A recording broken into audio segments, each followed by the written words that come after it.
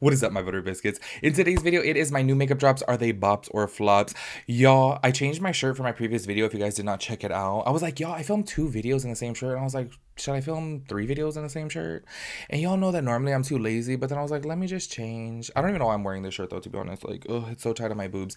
Anyways, my new makeup drops. Are they bops or flops? This is basically a video I do every single month. I'm sure you guys already know by now. I've literally been doing it for like, oh my gosh, has it been like a year? It's been over a year that I've been doing this every single month. This is basically like new makeup that I want to talk about, only because like, y'all, I just don't have the finances to like be buying every single product, you know what I'm saying? But 9 times out of 10 when I do these videos, it's kind of like a wish list. There's some products that I'd be like, ooh, I would really buy that if it was a little bit cheaper, or ooh, I'd really buy that if it was like this color instead of that color. Do you know what I'm saying? So that's what this video is. So of course, if you guys are interested, of course, going to keep on watching. Also, make sure you guys click down below and check out my second channel. That is my channel with my brother. I upload new videos there every single Sunday.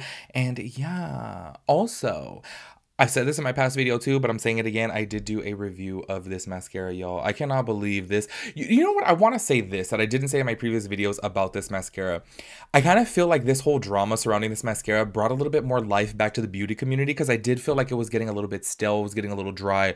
And then we just started off the year with a bang, y'all. And I do have to say, like, I do think it sucks, obviously, for Michaela to like lie about it. You know what I mean? But then also at the same time too, I'm kind of like, well, in a way, she got people talking. And L'Oreal, honestly, like, they could probably get in legal trouble for this because it is considered false advertising. But I do want to say they have probably made millions of dollars off of this mascara, especially being that it is a little bit pricey too. But so many people were buying this, and y'all, it was sold out at every single Target around me. So I'm like, this is literally getting people to shop. So anyways, I did a review of that. If you guys are interested, you guys can head back on my channel to a couple days ago and check out my review of that. What else was I gonna say? I forgot.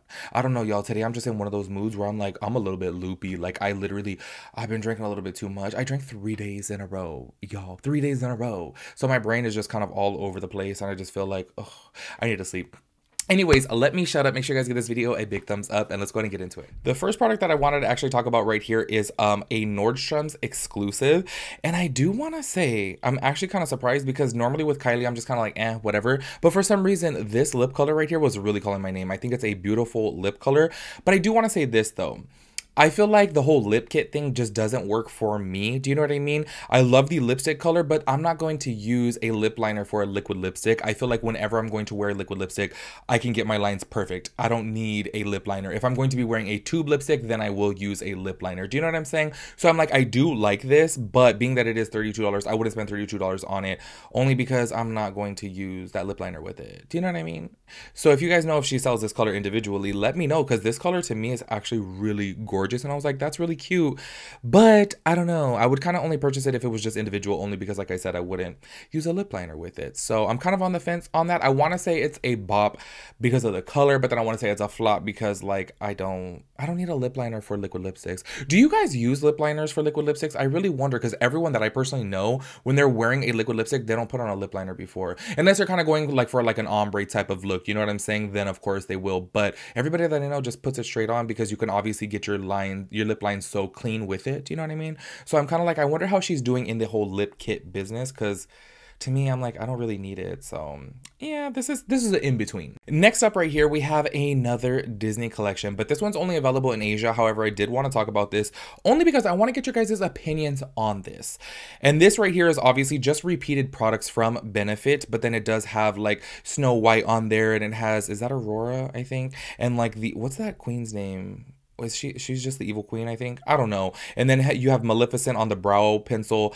I want to get your guys' opinion about this, because do you guys feel like stuff like this is necessary? Because see, I'm just not that big of a fan of like anything that I'm just kind of like, oh my gosh, I gotta go out and buy this Disney pencil, being that I already have a bunch of them. Do you know what I'm saying? Like, I literally have a bunch of these pencils right here, because I always pick them up whenever they go on the Ulta 21 Days of Beauty, and they're like $12. So I'm like, I wouldn't go out of my way to buy this one just because there's Maleficent on the packaging. Do you know what I'm saying? So that's why I'm just really curious to get your guys' opinion about this, because I look at this and I'm like, I don't know. And on top of that too, to be honest with you, I don't even like the packaging. Like I feel like it, I don't know, it looks weird to me. Am I tripping? Like, I don't know. I look at this and I'm like, I don't like it. Like the professional spray, it just, I don't know, it looks weird to me. It kind of looks cheap if I'm being honest. It almost looks kind of like a knockoff. Do you know what I mean? Like it looks like it could be like a fake product. It just, I don't know. It just looks really cheap to me, and I just don't really understand the whole purpose of repackaging the same exact products just to put a character on it, you know? And I wonder if they end up charging more. There's no prices listed, but I wonder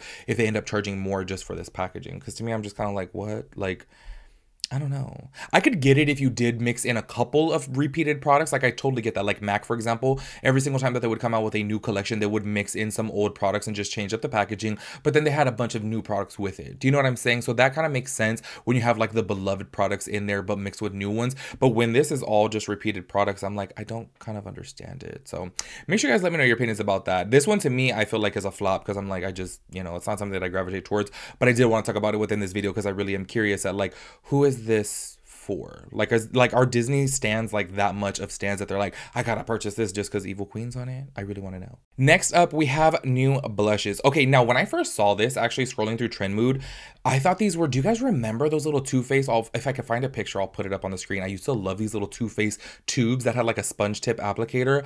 I love those. And I thought that she was coming out with her version of these, but no, turns out these are matte blushes, but they are still cream. Okay, so they're a cream to matte, and I'm just kind of like not gonna be into it. Not a cream, sorry, it's a liquid. And y'all know me and liquid blushes, I just can't. Any like liquid or cream that has any different type of pigment that's not foundation just doesn't work for me. Like this, I don't have really anything on right now. I have on a little bit of tint and that's it. So you guys can see some of my redness that shows through. But if I were to put blush on top of this, y'all, it would literally just take it off. I don't know why. Like my skin, I'm really trying my hardest to like figure out what it is about the acids on my skin, because I was like doing so much reading into this that like apparently my skin's pH is off. Like if your makeup, like say for example, if you use a brush and it just like peels off, it normally is because of your skin's pH balance. And y'all, I tried using so many different products that are supposed to like help regulate your skin's pH and nothing is working for me. So I'm like, I just don't get it. Like I really don't. So like I would love to use cream blushes or liquid blushes, but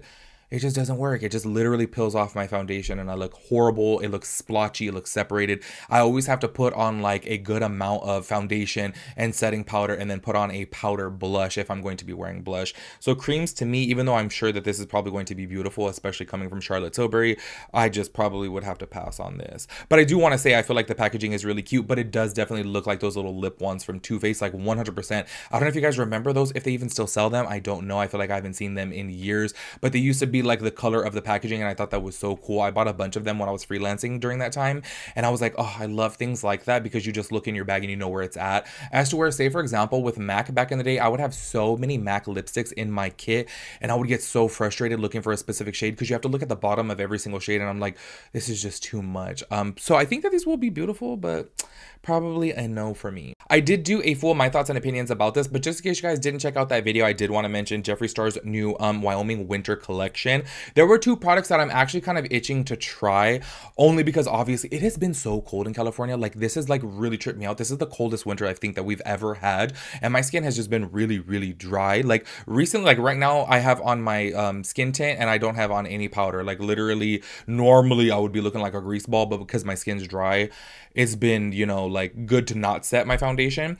Anyways, I wanted to try out this restorative cream moisturizer because when I was doing my thoughts and opinions video about it, it is a little bit more on the pricey side. It is $42 as to where I want to say his original moisturizers are $28, I think, something like that. So this is a little bit more pricey, but the ingredients sounded really good. And I was like, I'm kind of intrigued in this. And then also I wanted to try the recovery face oil too. I was like, you know what? That sounds really good too. So I did do a full my thoughts and opinions video about this, but I specifically wanted to talk about those two products because they actually sound like they are a little bit of a bop, but I obviously would have to try it. But I'm being cheap, y'all. I'm gonna wait until they go on sale and then I'll probably try it out because they just sounded really, really good and seemed like they would work good for my skin. So I will update you guys and let you guys know if he ever does have these on sale because then I will try them. Next up, we have the new Love collection by McGrath. Okay, I recently did a video before too, and oh my gosh, y'all, apparently I ruffled some feathers with that. Like, It's so crazy. Like, people just don't, I guess because they watch like one video of yours, they don't really know you, you know? People don't understand that I have looked up to Pat McGrath for years, y'all. Literally since before I even did YouTube, I looked up to Pat McGrath. So I'm just kind of like, oh my gosh, whenever I make some type of like constructive criticism being like, oh my gosh, like her collections just aren't doing it for me. And I titled that video, Is She in Her Flop Era? Y'all, some people got so mad at me and I'm just like, oh my gosh, it's just my opinion that the things that she's coming out with are just really lackluster and dull and very repetitive. She comes out with the same things over and over and over again. Like, honestly, you guys know that I've said it time and time again, like so many of her palettes have that same mauve pink shade and then that like dark, like currant type of color. Do you know what I mean? Like it's either like a plum or a burgundy. It's like in every single palette. And I'm like, it's just so repetitive. And when you're spending $125 for a palette, you don't want to be having the same repetitive colors in each palette when you're spending that much money. Do you know what I'm saying? And then also here we are again, like we have that same like blushy pink in the matte palette. And I don't know, like I look at all these palettes and I'm like, from Pat McGrath, like this is just, I don't know, like I just don't like it. I feel like everything looks dull, it looks plain, and I don't know. I just don't get it, y'all. I look up to Pat McGrath so much. I feel like she is such an amazing artist. She's literally an icon. But as far as for her makeup line, I feel like she started with a bang and it was like, oh my gosh, beautiful. And I was like drawn into everything. But now in my personal opinion, that's why I made that video, Is She in Her Flop Era? It's just my opinion that I think that she is. Because everything that she's coming out with recently, I just don't like, you know. I do want to say though, I would like to try her liquid eyeshadows because I feel like they would be really, really pretty. If you guys have tried any of those, please let me know how they are, because I have not tried any. But and those are only $29. I feel like that's not too bad because Stila's are like what, like 20, 28, 26, something like that. So they are up there too, you know. So I'm curious to know how hers are. But as for the rest of the collection, I'm just kind of like, nah, like I feel like this is a flop in my opinion. This one I'm super on the fence with. These are new. It's called The Bronzer by Jones Road Beauty. These are $35 each, which it is a little bit, you know, a little bit pricey, but I do want to say this. The reason why I was intrigued by these is because the shades of these actually looked very beautiful to me. They don't look too orange. They don't look like they'd be too fake. You know what I'm saying? They actually look like there are like there's a couple shades in here that actually look neutral. So I'm like, you know what? I'm really curious. However, I'm really confused by Jones Road. You know what I mean? Because honestly, y'all, I know that like her foundation went viral from that like girl on TikTok who like slaps everything on. And ever since then, I still see people with that, what's it called? The WTF foundation. And I'm like, I don't know, y'all. I'm really thrown off by the brand because I'm like, I feel like Bobbi Brown has come out with some like amazing products. But Jones Road to me, I don't know how their stuff is, especially after seeing that foundation. I'm like, why would people even buy that? Like, it literally looks like curdled milk. It is just so nasty, but these shades look beautiful. This is actually something that I would like to swatch in person before giving a shot. So I'm like really curious about this. And then I'm also wondering like how the actual color payoff would be, because I do think the Jones Road Beauty is supposed to be a little bit more natural. And y'all, as I do get older, I like stuff that is a little bit more soft, a little bit more easy to blend and blend in as well too. You know what I'm saying? So I feel like this is something that I would actually like to try, but it's something that I would have to see in person, especially because $35 it's a little bit pricey. But I don't know. To me, these shades look really, really beautiful. I do think though that she did need a couple deeper shades, like I would say 2 more deep shades, and I think this would have been really good. However, I do know this is an initial launch and obviously you want to see how things sell at first, but I definitely do think that she could have went a little bit deeper. As to where the lighter end though, I do want to point this out. I feel like it is really cool that she does have something that has a little bit more of a pinkiness to it, you know, and I feel like that's obviously more for like pale people, because more pale people, when they get out in the sun and whatnot, you turn a little bit pinky, you know what I'm saying? So I was like, oh, okay, this was actually really thought through with the colors of these. I just think that she should have went a little bit deeper, but this is something that I may try, but I'll have to swatch it in person. I got a few more products left. I'm gonna try to like brush through them, y'all, because I'm talking so much.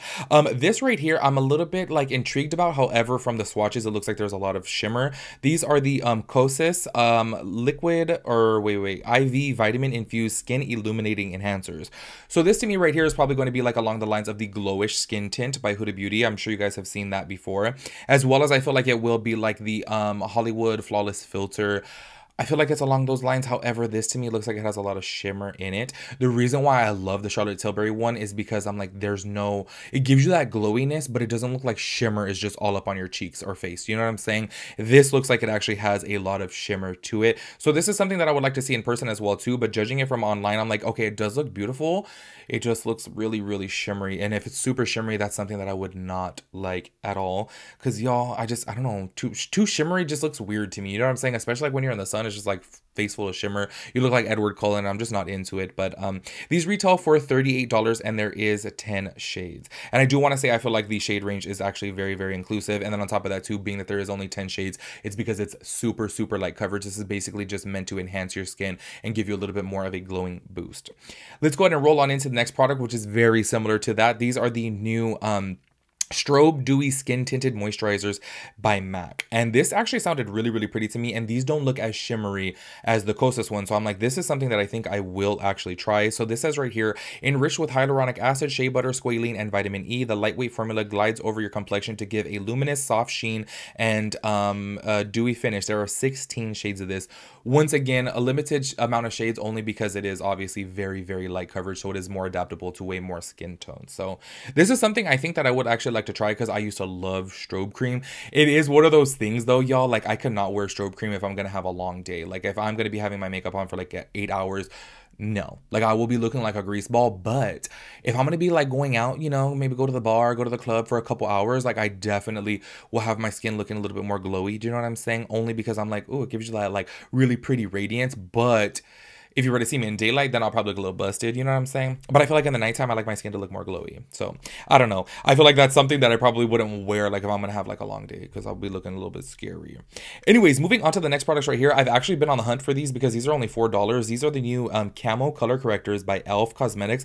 They're only $4 and they have pink and peach and blue to correct all of your, you know, areas that you need to be corrected. I really want to get the green one. As you guys know, I have redness, this redness right here, y'all.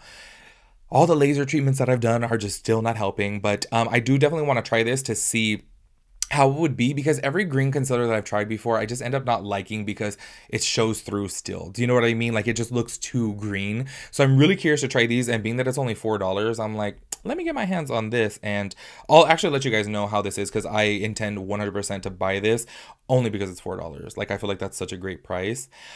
Moving on, sorry, I'm like breezing through it because I'm like, oh my gosh, this video is getting so long. These are, I think I've talked about these before, so I do apologize if I am repeating myself, but I wanted to throw this in there. These are Charlotte Tilbury highlighters, and y'all, this to me probably should have just been in my anti-haul because absolutely never would I purchase these. It's $48. And I want to ask you guys this. Like, I know that we talk about highlighters here on my channel quite a bit. And I want to ask you guys, like, what would make you want to spend $48 on a highlight? Like, that's where I always get a little bit confused because honestly, you can use just a single individual eyeshadow. And I feel like so many highlights look the same. I feel like if you have one from e.l.f., it's going to look similar to the one from Charlotte Tilbury. Like, nobody's going to be able to see that you're wearing Charlotte Tilbury versus e.l.f. Do you know what I mean? So I feel like I never understood why people spend that much on a highlighter. Like, I totally get it. Obviously, there probably is better ingredients. And yes, you're also paying for the name too. You're paying for the packaging. I totally get it. But $48 for a highlight? I don't know. Like, I've actually seen a commercial of this, these highlights on TV, and they did look gorgeous, don't get me wrong, but I just feel like you can achieve that look with a drugstore product. Like, I feel like you can use a Wet n Wild highlighter, and it's going to look very similar to that, because at the end of the day, it's just shine on your cheek. Do you know what I'm saying? So I would definitely pass on this. That definitely should have been in my anti-haul, because I'm like, never in my life will I pay $48 for a highlight. Like, y'all can put $1 billion in my bank account right now, and I'm not going to spend $48 on a highlight. Just not. Anyway, so that is it for the list right there. Make sure you guys let me know your thoughts and opinions about everything, and I'll catch you guys in my next video. Peace out, Girl Scout.